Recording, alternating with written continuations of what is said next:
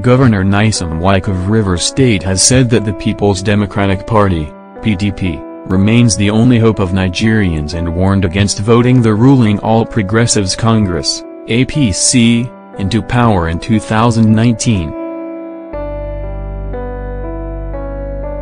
Vanguard reports that Wike made this statement at the government house in Port Harcourt, where he received a crowd that had come to declare their support for his re-election in 2019.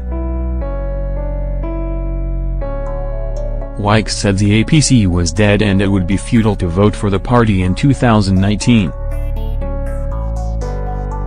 The Rivers governor said, "The rollout of strategic projects in the state has proved that the People's Democratic Party has the capacity to transform the country." He said the only hope for Nigeria now is the PDP.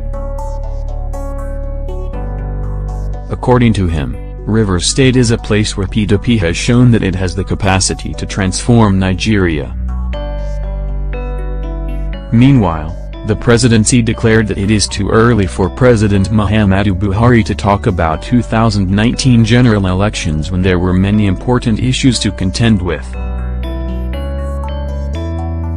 We gathered that the president's personal assistant on new media, Bashir Ahmad, states this on his Twitter handle, @BashirAhmad, on Thursday, January 18th.